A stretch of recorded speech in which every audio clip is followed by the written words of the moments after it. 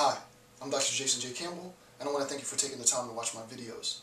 In this video, I'm continuing the analysis into Occupy Wall Street and its relationship to social theory in general. The book that I'm using is Social Theory, the Multicultural and Classic Readings, 3rd edition. Very good book.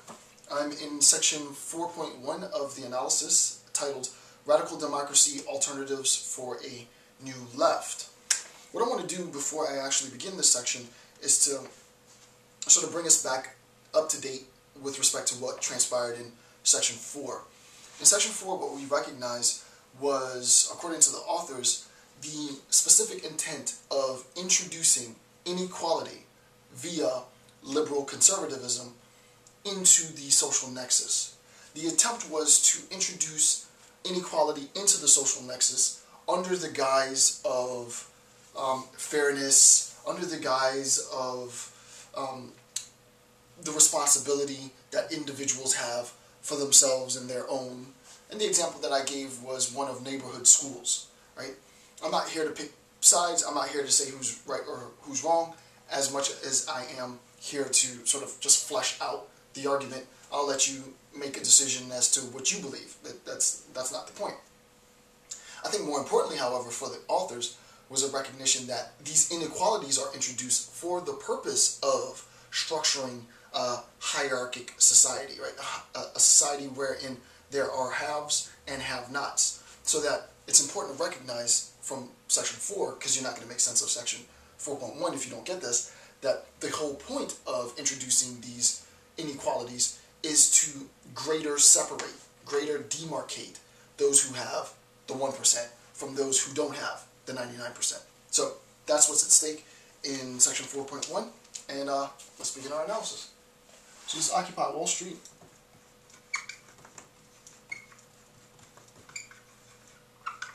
T and an introduction to social theory. And this is section 4.1.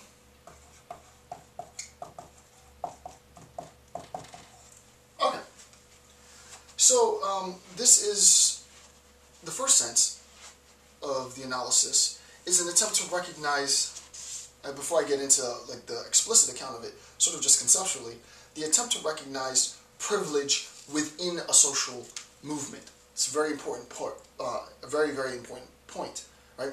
And the question is there privilege in a social movement? If you answer yes to yes, there is in fact privileged positions and privilege in a social movement, well, you would have to recognize then that individuals who are part of the revolution, meaning the revolutionary, there would be privileged subject positions, right? It would be, for example, a privilege to be, a benefit to be in a social movement that spoke to those positions that you were a representative of. What in the world does that mean? Right? And how does that apply to Occupy Wall Street? I'll explain it clearly because I think this was a pretty interesting. This is a pretty interesting account that I think needs to be understood in order to make sense of what's at stake here, because it's not apparently clear at first, at least. So I'm going to talk about three struggles which have historically been privileged, right? So 3 privileged positions. Actually, struggles, let's be specific. 3 privileged struggles. Okay, and this is not from me, this is from the author. The first is classism. The second is statism. And the third is economism. Alright, so classism, statism, economism, the 3 privileged struggles. Obviously, if we are talking about a class revolt, a class revolution based on inequalities in, let's say, labor, disenfranchisement from the products of our creation, inequalities in the distribution of profits, money pulled into the top, never really trickling down, that type of account. If that's the case, then obviously the privileged subject, the privileged revolutionary, is going to be the laborer, right? The laborer is in the privileged position for a labor revolt. So let's go through and look at what the author says with respect to these three privileged struggles, and it'll make sense of the struggles themselves, and then I'll apply it to a broader discussion of both Occupy Wall Street movement and social theory. So the first is classism. Quote, the idea that the working class represents the privileged agent in which the fundamental impulse of society change resides, right? So social change resides within the working class. And obviously the working class is comprised of laborers in a labor movement. Number two, statism. The idea that the expansion of the role of the state is the panacea of all problems, right? The idea that the expansion of the role of the state is the panacea of all problems. So we have a more traditionally conservative view that, as we expand, as government expands and grows larger and larger and larger, the expansion of government creates more and more problems. As I said, I'm trying to be as balanced as possible in the presentation of the information. And then lastly, number three, economism, the idea that from a successful economic strategy, there necessarily follows, right? There necessarily follows a continuity of political effects which have been clearly specified, which have been clearly specified. The idea that the working class represents the privileged agent in which the fundamental impulse of social change resides. I have to change the wording on that. Basically, the recognition that the economist and political effects of sort of economic growth are going to coincide. And this is at part what's at stake in the contemporary grievances with respect to Occupy Wall Street. It's that we need our political institutions to make sure that they do what's in the best interest of us, the people, not them, the corporations, right? And this is really the source of the tension, right? It is a very tense, very tender spot within Occupy Wall Street because people are losing their jobs wholesale. People aren't able to find work. People are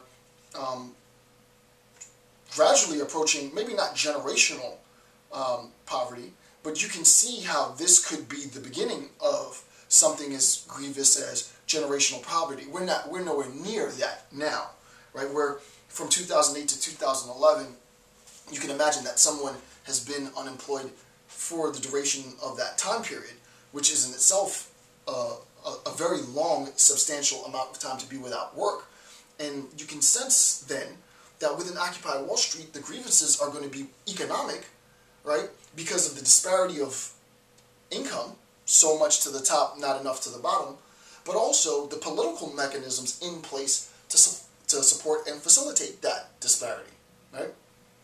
The question then becomes, and this is the key point, the question then becomes, how do we attempt to remedy that distinction, that problem, that imbalance, that inequality, or those inequalities? What you have to recognize is from these three, and this is the authors, right? From the three privileged struggles, the assumption is, whether it's right or wrong is not necessarily relevant, but the assumption is that, for example, the master-slave dialectic, or the laborer and those who own the means of production, that disparity. If it's the statesman in a statist position, statesman's responsibility to represent on behalf of those that he or she serves, that the constituents should see in their representatives and their elected officials, individuals who have their interests at stake. And the economic structure that we have in place is such that it needs to facilitate and benefit all, not just the 1%, right? And there's varying degrees of these arguments. But the problem is, how do we come to, and the deeper problem is, how do we come, and I'm trying to make very, very dense literature sort of really boring, really sort of user-friendly, and I'll complicate this later. The problem is, how do we make sense of these problems?